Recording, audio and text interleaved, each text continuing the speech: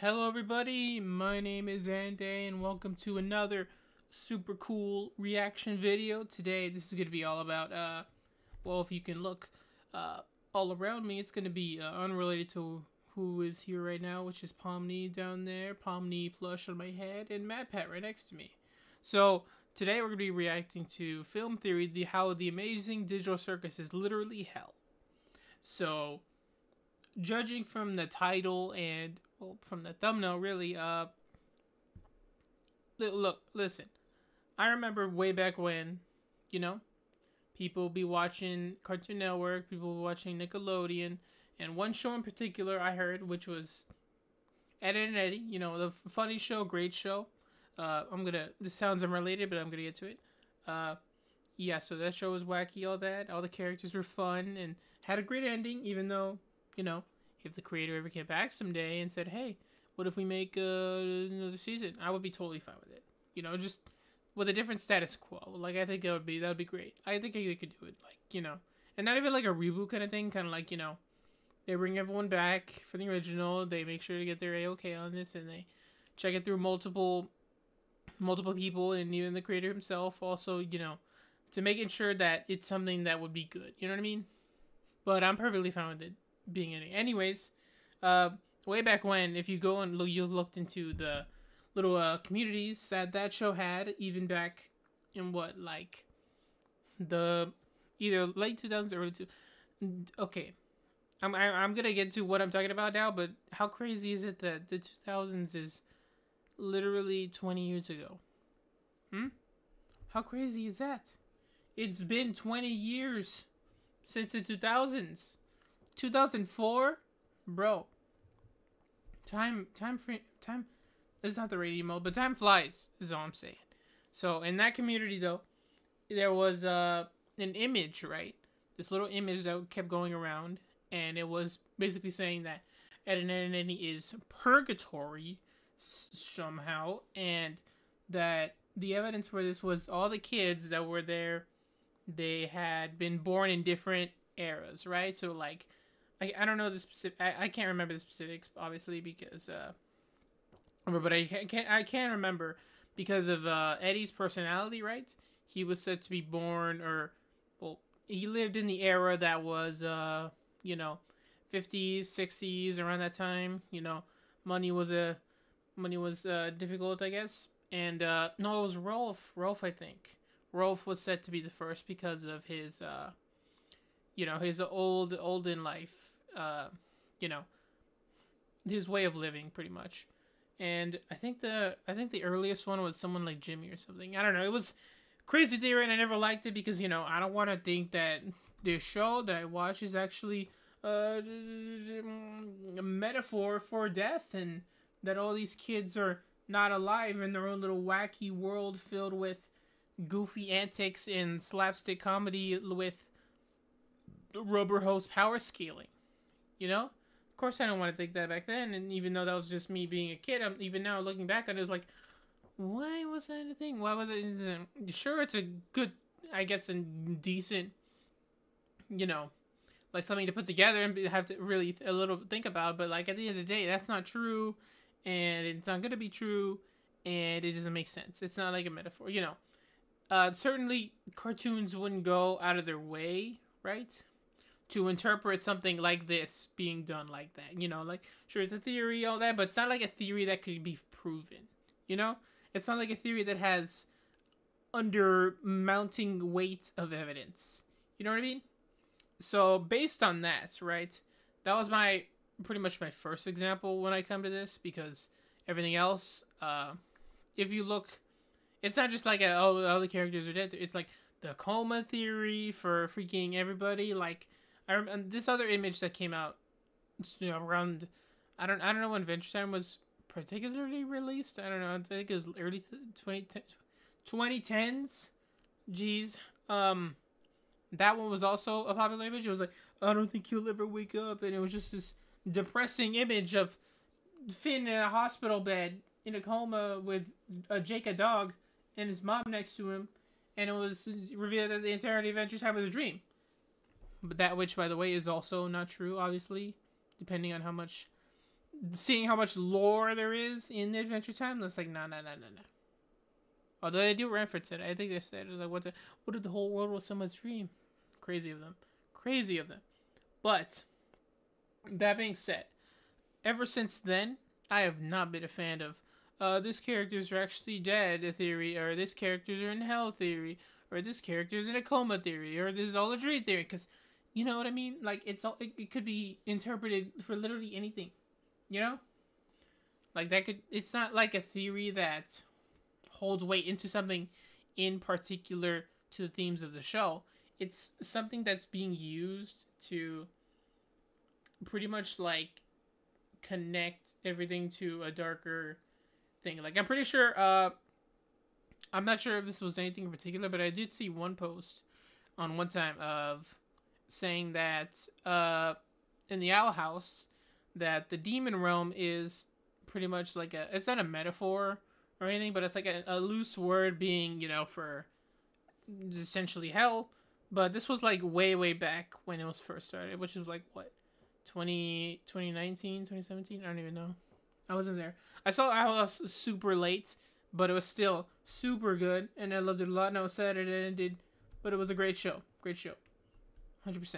But, yeah, I was just talking about whatever that post was, where it said, like, you know, Belos was actually the devil, and he took his mask at the end, and he had, like, a devil fiery face. If you've probably seen that. Anyways, my point being, like, I'm not usually the biggest fan of this theory, but I feel like if film theory, Matt Pet here, right next to me, say hi, Matt. I know. Who says, like, this is literally hell. Okay, then, you know what? I think we should hear him out on this. You know what I mean? We should give him 2 cents. You know? Because, like, you know, obviously there's, like, what? 16 minutes and 23 seconds of proof that he provides. Like, what do they provide on these old posts? They just say, like, hey, these are characters.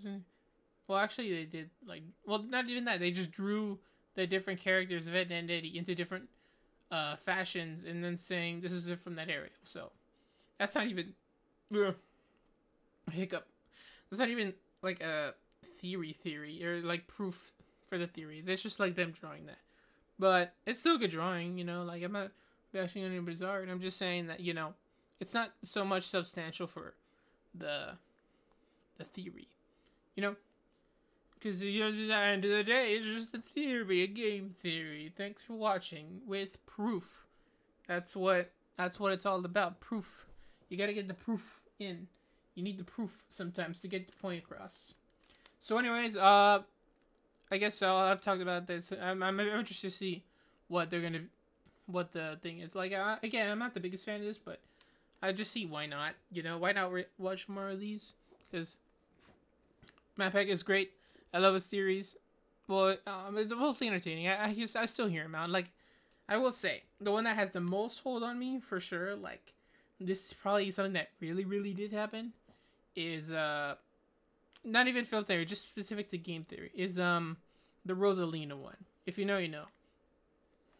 Shout out to that video. But again, like, go watch film theory, go watch Digital Circus, go watch film theory about the Digital Circus part 1 and 2. Well, not parts, but the first video that they did, and then the second video that they did, which I'm watching here. So go watch those two, and then after you watch those two, go watch my first one about the first theory, and then this one, which is the second one about the second theory. You know? So just make sure to elaborate. Go watch them. They're the people who did all the editing, all the research, all that. Go watch them. This is just me reacting to it and appreciating what they've done. So, please, appreciate them as well. Anyways, guess that's all I have to talk about. I've rammed on for like 9 minutes. So, let's get started. This is film theory by literally hell. I probably shouldn't sound so excited, but you know what? It's fine. It's good. Yeah, y'all ready to watch it? Awesome. Here we go. Play.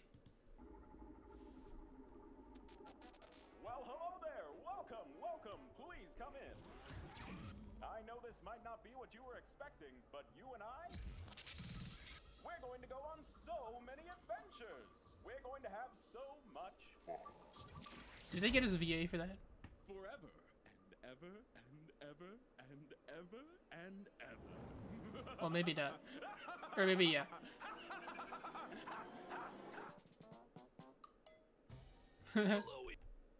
What?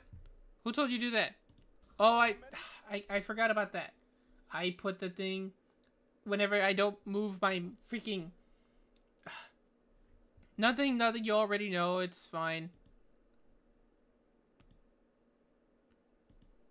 Just ignore it. My bad. Internet, welcome to Film Theory, the show that's here to show you the most jaw-dropping, heart-stopping, mind-bending theories you can imagine. Yes. We missed our last theory on the amazing digital circus. The long and short of it is that we believe that the circus here isn't exactly what it appears to be. True. Instead of some futuristic, fully immersive experience, we believe that it's actually a VR video game. Yeah, this what I like. 90s, one that copies the brains of anyone who puts on the headset. And I also really do like the copy the brain thing on the headset. Like, it's like, you know, it's not like it takes away the experience, I guess, from whoever the humans are, but it does give like a new birthing of consciousness in a way. So like, you know what I mean? Like, so like a part of them is gone and sort of missing their human parts, human self, but it's not literally their human self. You know what I mean? So like, in a way, it just brings in people and has them feeling like these feelings of like, you know, trapped abandonment in a sense, and just with no way of really escaping until, you know, they probably get used to it, and then we have these more adventures. Anyways, turns that copy into a digital character to go on adventures throughout the circus. So the people trapped in this world looking for an exit, they're not actually people, just digital copies of their consciousnesses, their personalities. Yep. That's why we repeatedly see workstations of VR headsets in the first episode, but with no one actually wearing the headset. I mean, it was kind of, it's not like they're gonna show anybody, but the real question would be, if they were to show someone like a human in the show, would they be animated or would they be in the live action sense? Because I mean, really, this kind of works for, or at least the show's animation. It works for it being what it is. It's kind of like not currently, but like how it used to be with FNAF. Me going back to FNAF, how about that? Where it used to be like personified as IRL humans. You know, like, sure, we only see the animatronics, we only see like digital stuff, we only see posters, all that, but everything was treated like it could exist IRL. You know what I mean? Like, there's no animated humans, there's no like cartoony characters of humans, there's no like any of that, until of course Security Breach, which I don't see, it never bothered me really, but like, you know, until then, at that point, everyone was like, you know, if everyone was just on this belief that, well, not belief, but like everyone was just accepting that, you know, if human ever did show in FNAF, it would be an IRL human because everything else just looked that realistic. You know what I mean? So like, that being that, would they be human here, or would they be, I mean, they are human, but would they be live action or would they be cartoony? So that being related to this, of course, like, would they be human or cartoony is what I'm saying. I keep saying that, but I mean to say, would they be live action or animated? I think live action, because it kind of works, you know what I mean? It works for this, in a sense, but like, you know, because I feel like, you know, one day, I don't know, whatever, and Pomni somehow manages to leave, or one of them manages to leave, it'll just cut to live action. But, you know, like, depending on how it's done, it could be done really well. Otherwise, it'll just look like something from Cartoon Network. Anyways, I've talked a lot about that, but let's move on.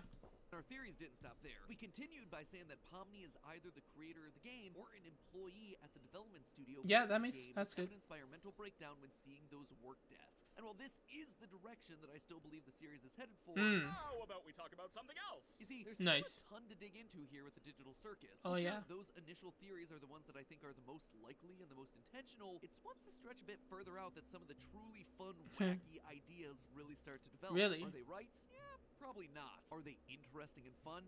Absolutely. True. Therein lies the beauty of theory crafting. Theory For example, last crafting. time I briefly tossed out a bit of wild speculation that the digital circus may have itself some biblical connections.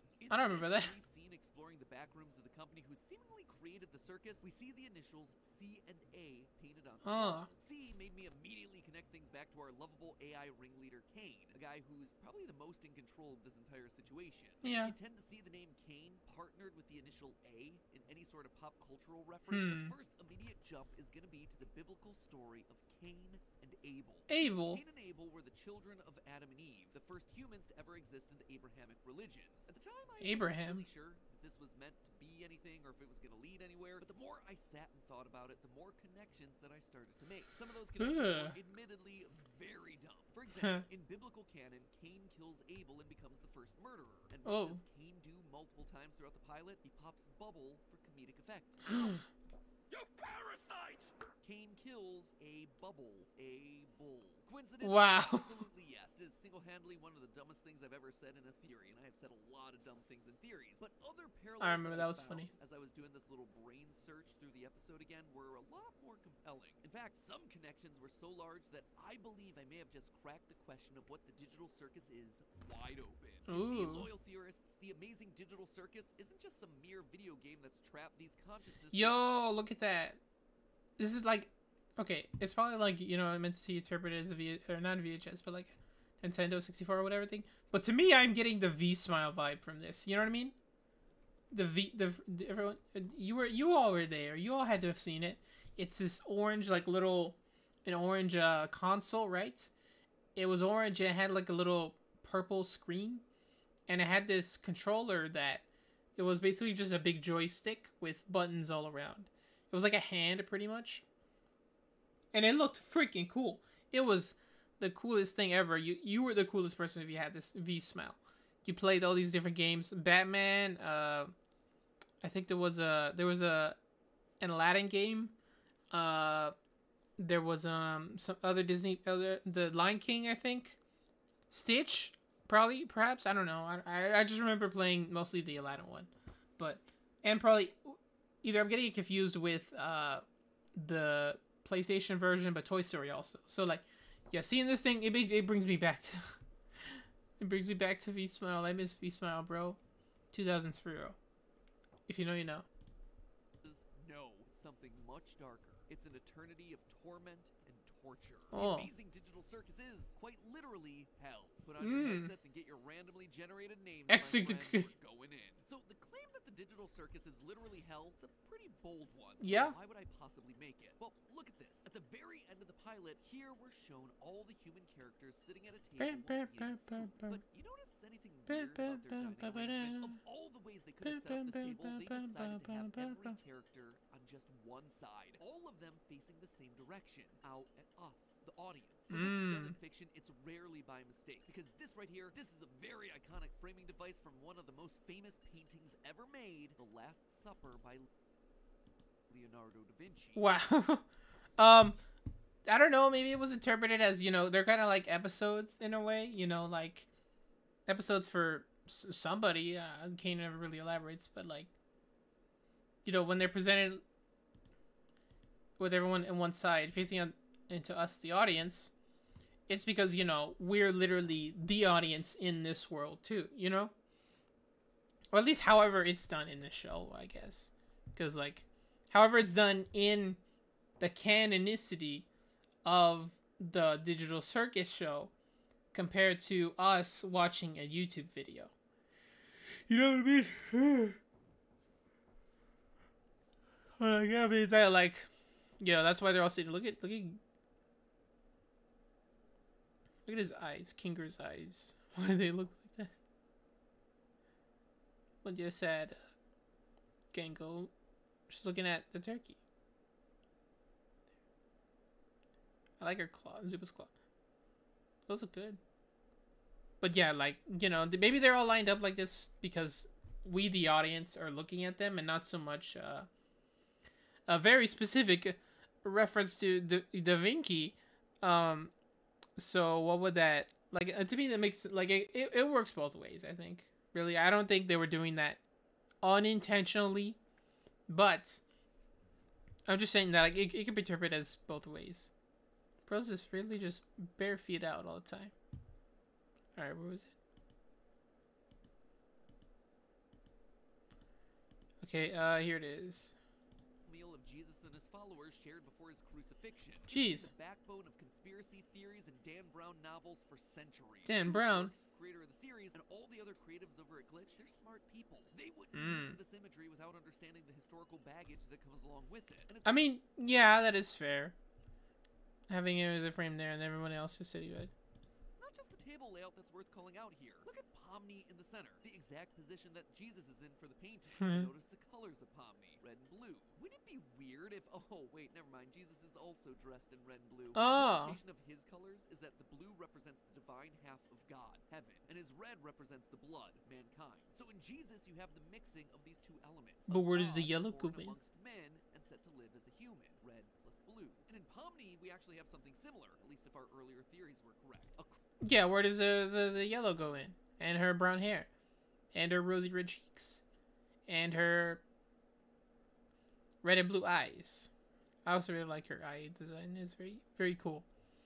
But yeah, what about the rest of her? What about a jester hat?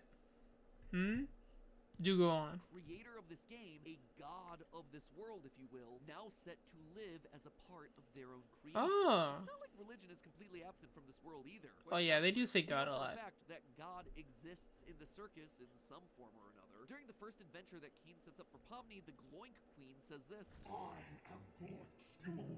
You will be Gloinks. God will be Gloinks. Okay, but I think she would just say that just to be, you know, say like extreme, like, you know, like everything will be glowing, even God, which is, you know, more or less effectively Cain in this world. But you know, and also the characters they do say "oh God" a lot, so you know, does still exist, I guess. What an oddly specific thing to say. Speaking of making oddly specific references that we can build off of, let's talk about abstraction. According to the show, when you obsess over being trapped in the circus and drive yourself crazy looking for a way out, eventually you get to asking what the point of anything is, and you completely lose sight of who you are and why you're even alive, and when you reach your breaking point, something really terrible can happen. this is known as abstraction. We see the results of it when we meet Kaufmo the Clown, or at least what's left of him. Oh, Kaufmo's been obstructed. Last time, I wasn't really sure if we had enough to really make a judgment over what was happening here, but I did find some more information when digging Wow, look at the way Pomni runs there. It's like a little funny effect. Look, over what was happening. that's so cute. Last time, I wasn't really sure if we had enough to really make a judgment over what was happening here, but I did find some more information when digging through Gooseworks. Gooseworks' Tumblr. According to her, The Abstracted Tumblr. isn't just going crazy and becoming a big scary monster. It's definitely part of it for sure, but there is a deeper meaning. According to Gooseworks, when you abstract, you lose everything about yourself. You're stripped of every single scrap of individuality that you become something unrecognizable. All abstracted people look the same. This glitchy four-legged monster covered in eyeballs. And perhaps most importantly, abstraction cannot be undone. Now, looking back over the series with this new lens of religious imagery, the abstracted start resembling something else. Something beyond just Oh, I did it again with my face. lens of Hold on. religious imagery, the abstracted start resembling something else. Yeah, I did notice that. Look at it right there. When Kaufmo's abstracted, he just looks like a big horse. See with the legs there, those are there, eyes all around, and no head, but like there's something there, like a big feral creature. That was like compared to what I've seen with everyone else gets abstracted designs. Kaufmo just gets a big horse. Look at Gangle. It's kind of creepy there, but yeah, like undone in a sense that Cain himself cannot undo that. Which I have something to note of that. I don't know if I mentioned this last time, but I like how that in a way calls back to what he said earlier with him being one of the few things he cannot control is a person's mind, and because they're abstracted, they lose their mind. He cannot control that, so you know he just puts them away. So that's a good detail. That's what I really like. So I'm sorry. Pomni's so silly, dude.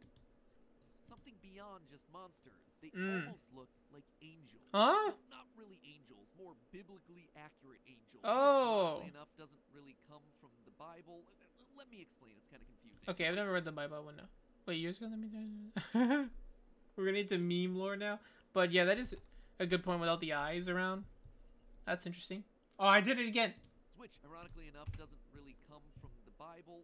Let me explain. It's kind of confusing. 3 years ago, a meme started spreading across the internet featuring these monstrous, multi-eyed creations. They were called biblically accurate angels. Now, you might look Yeah, there wasn't. I actually remember that too. People were like biblically accurate angels. things and go, really? They don't exactly look like the traditional image of an angel with robes and wings and halos. Like, I remember someone, I think it was, I can't even pinpoint what exactly it was, but I'm pretty sure I saw an art at one point saying, this is what angel would look like biblically accurate, and it was just their artwork about it, and it was pretty much what exactly that was. I remember. I was there. I was there. Oh, shoot. I was there. All that, but what they're riffing on here is a very specific part of the Bible. A few chapters in the book of Ezekiel where he describes having visions of winged creatures with 4 faces. Jeez. Some human, some animal, and these creatures were joined by wheels within wheels with eyes. Here's a version of the quote. I looked, and I saw beside the cherubim 4 wheels, one beside each of the cherubim. Their entire bodies. What's a cherubim? Their backs, their hands, and their wings were completely full of eyes, as were their 4 wheels. Now, for the sake of clarity, the wheels with eyes, or ophonym, both are and aren't considered angels depending on what documents you're using and how you're classifying things. And again, all of this is based on a few very short lines in a very long, very ancient religious tradition. But that's neither here nor there. The point is that these religious entities are always described as having an abnormal number of eyes all over their bodies, just like the abstracted that we're seeing in Digital Circus. Wow, that gave me yeah, like that. I guess that makes sense, you know. Eyes all over their bed, eyes all over them. Them being kind of formed in a way that's unrecognizable. Digital Circus. The weird descriptions even fit with the name abstraction. These so-called biblically accurate angels are weird, almost completely unrecognizable to humans because we can't comprehend what we're witnessing. Yeah. They're unknowable. In other words, they're abstract. Yeah, that While is. it's never made clear why these biblical creatures would have so many eyes, one persistent idea is that the design represents God's watchful eye over us. They're always watching us because God knows all. He sees all. Look again at the digital. Maybe they just want to see all around them, you know, like 360 vision, dog. A ton of eyeball imagery here, all throughout this first episode. Eyes are hidden in the intro, they're hidden in paintings, they're hidden in the background. Kane even admits that he wants all the cast to stay in the circus. Where I can keep my hundreds of all-seeing eyes on you. Kane, an omniscient character who knows everything, a god of sorts. Yeah. What's he made of? Basically a mouth and 2 big ol' eyes. Oh, looking at Kane's dialogue through this more religious lens makes this line hit a whole lot different. Elaborate. Do you like adventure, activity, wonder, danger, horror, pain, suffering, agony, death, disease, death, angel food cake? Ow! Not only does suffering, agony, and death Angel sound food very cake. hellish, but why angel food cake? Like, why call out that specific type of cake here? Why? We have ourselves a weird connection to angels and religion that comes seemingly out of nowhere. But the most compelling reason for why we can draw parallels between this series and all these religious ideas has to be the way that the creator Gooseworks talks about the digital circus. When asked if anyone in the series would be killed, Gooseworks answered that it depends on your definition of kill, which Huh? is likely Okay, that's a little worrying. For real? pointing to the idea. I don't want any of them to abstraction. die. But it's interesting that she makes this distinction. It means that none of these characters can die, so to speak. They're trapped in here forever in eternal torment, just like hell. Gooseworks also talks about how characters deserve to be there, specifically calling out Jax as the one who deserves to be there the most. Ah, well, yeah, he's kind of an a-hole, but I don't know. Maybe he was like that so much in his human life that he went and did all that and got himself stuck in the Angel Circus because he was being an a-hole IRL and ended up getting a headset on. Then boom, he became a rabbit man in the show. Actually, though, yeah, well, couldn't Kane make them more bodies? Well, not more bodies, but like different bodies. Well, I guess they never really asked, so. Using the phrase deserves to be there shows that the circus is some place of judgment. I mean, It's yeah. either a reward for those who are good, or a punishment for those who are evil. Hmm. Considering Gooseworks has a lot of negative things to say about Jax, this ain't your reward day at the spa. Time and time again, Gooseworks has gone on the record to say how awful Jax is. According to Gooseworks, Jax is morally the worst character in the show. So much so that when asked if he was more of a jerk or an anti-hero, she explained that, quote, there's absolutely nothing heroic about Jax. I mean, yeah, that is kind of true. That's the first sight of abstracted Kaufman. He kind of bailed and left Pomni and Ragatha to deal with him, and then when he heard them more, he and other people, Gangle and Kinger, jumped into the pit full of Gloinks. And even then, when the Kaufman came down and beat up Gloink Queen, they went up the escalator to get away. So, like, yeah, he's kind of... that makes sense. He's kind of a little, you know... He's not sticking around for all that, pretty much. So that makes sense. There's some pretty strong words for a character that you yourself created. When another fan commented that they hoped Jax was going to get worse, Gooseworks said, you're probably going to enjoy some of the things we have planned. And already the behavior that we've seen from him throughout the series is pretty awful. He's mean, he trips people, he knocks them over, he steps on one of Gangle's masks without Karen. He knows that Ragatha's deepest fear is centipedes, and he uses that information to torture her. By the way, I may have left something in your room today, so let me know if you find it. You're not afraid of centipedes, are you?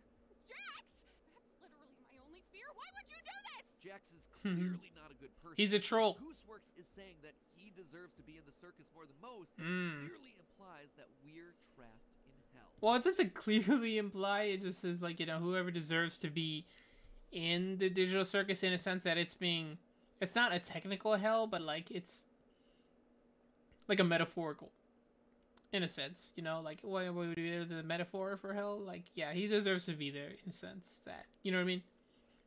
So, I'm just saying, it's not crystal clear, it can go both ways.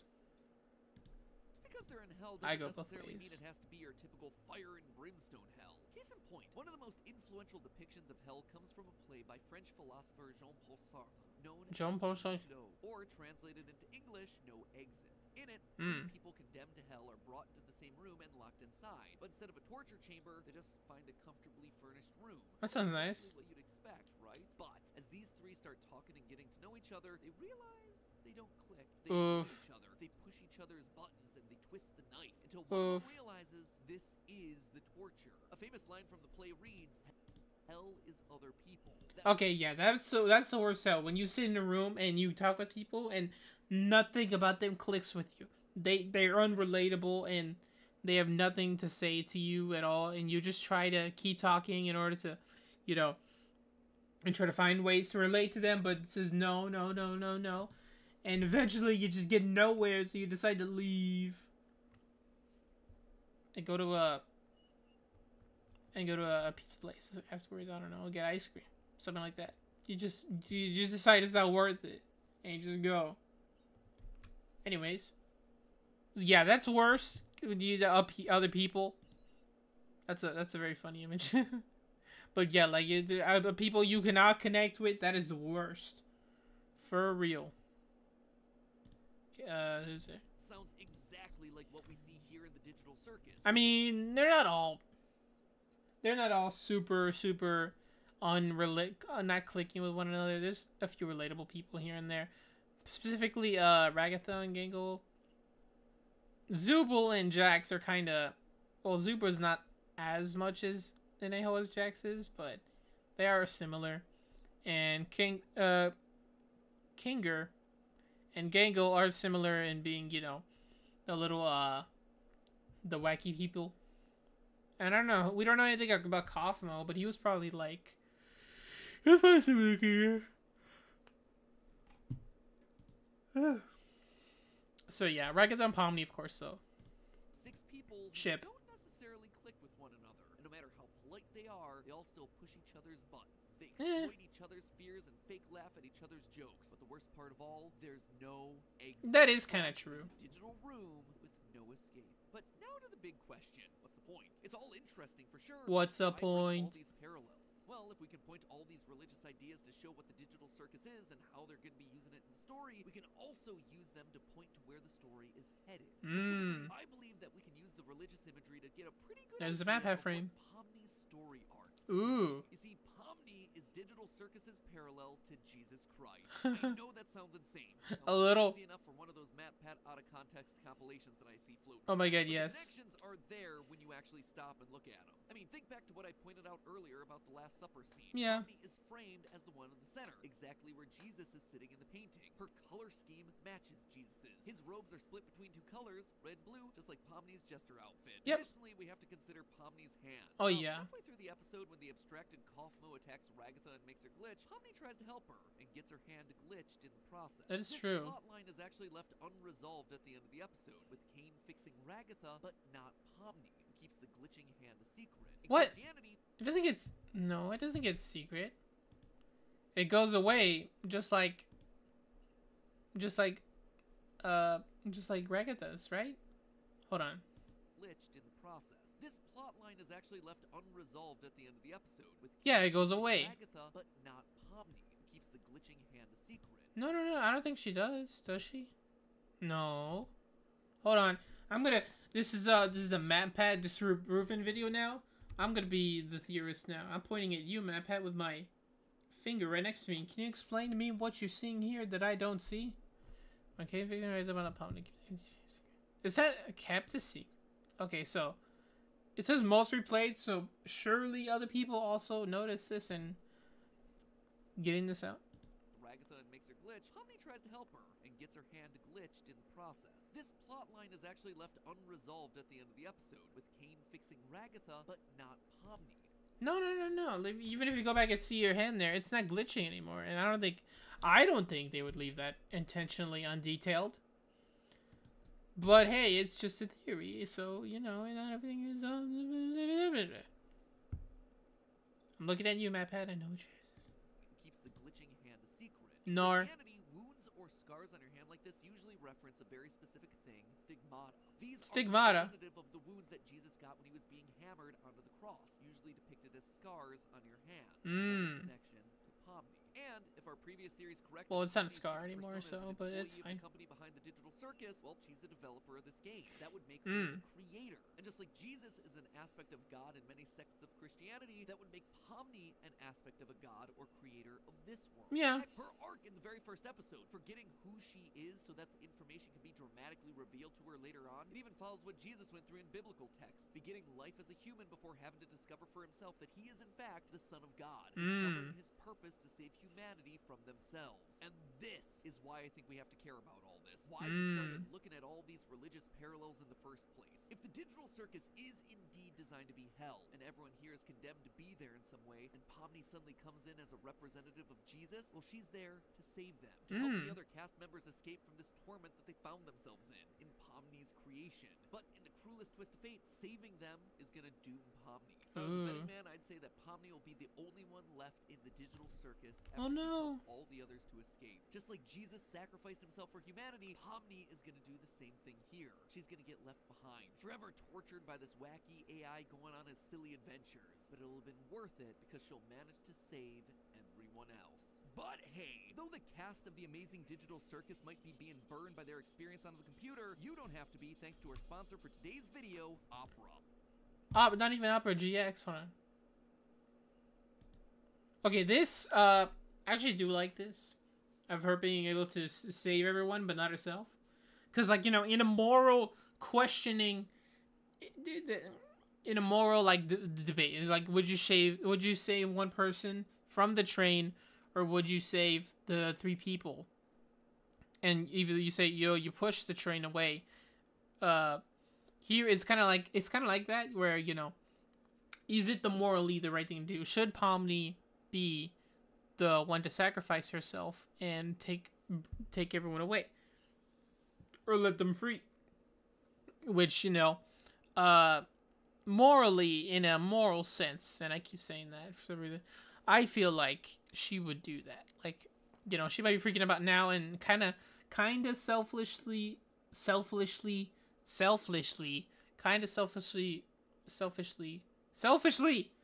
thinking about herself and wanting to escape, she would eventually go to the point where, you know what, maybe it's not so bad if everyone else manages to get out, because, you know, well, the difference is, you know, this is her one life between 1, 2, 3, 4, 5 lives. Plus, you know, I think they could carry that on the show, Kane and Pomni, plus all the other AI. Wait. Is Bubbles in AI? They never elaborate on that. Is Bubbles in AI? They say Kane is Bubbles? Bubbles, where's the frame? Da Vinci. King kills the bubble. Of the amazing. Ow! Just through the episode again. I have settled. Ow! Yeah, look. What are you? What are you? Though I guess he kind of says it right here. You parasites! Yep. So yeah, like is it a bubble, or is it a parasite, or what is it? What are you? So anyways, I guess that's it for this video. Great video. Interesting stuff, actually. You know, sure, it's kind of like, you know, it's metaphorical. It's more metaphorical than I thought it would be, like literal, in a sense, you know, because, you know,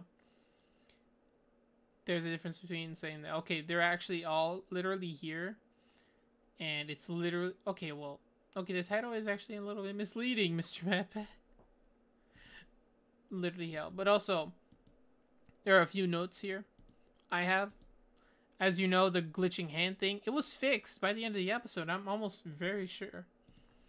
Like, even then, there's a... Oh, a comment left. A note. Pomni didn't keep the glitchy hand a secret. It was fixed when grabbed by Kane. Whether it gets fixed... Pomni realized her hand was fixed, too. Thank you, commenter. At Jesselyn Krenicki 1431.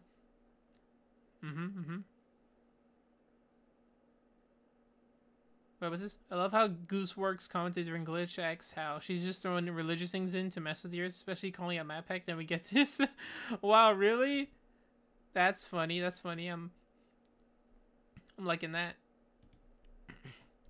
Yeah, that makes that's a good point. That's a good point. And I mean, you know, at the end of the day, what this is just a big goof, a big gaff, a big troll by Gooseworks. Mad Pat? Would you say that? Would you say checkpoint? Checkpoints? What am I saying? Checkmate. Dog, I cannot talk today. So, but yeah, this was still a good video. Good, interesting points. Interesting, setup and good proof, I would say. Sure, you know, and a lot of it is going to be used for those Map Pack out of context compilations. But, you know, like in a metaphorical story sense, that makes a good, you know, that's a good arc, I'd say. Pomni sacrificing herself to save everyone else. And it's not in a literal hell, it's just a metaphorical. So, yeah, that was a good video. I certainly enjoyed it. I enjoyed listening to his points, and I'm also enjoying having Pomni here, right next to me. What do you think of the video? Awesome.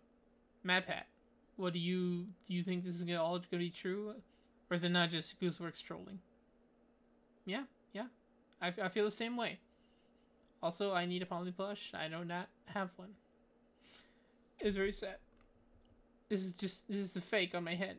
Don't look at it. Don't look at her. I'm sorry. Bye. Okay, so yeah, I think I talked enough. Thank you all for watching, of course. This has been my reaction to Film Theories. The Amazing Digital Circus is literally hell by MatPad, by others. Go watch their video first. I'm stressing this to be very sure. Go watch their video. They make the videos. They're awesome. Go watch them. Then come back, watch me watch them. And then just watch both of us together. That sounds normal. Yeah, thank you all for watching. My name is Anday. Please, what do you think of this theory? Is it good? Is it plausible? Is it a little out there? And please let me know in the comments. What is your theory about the Amazing Digital Circus?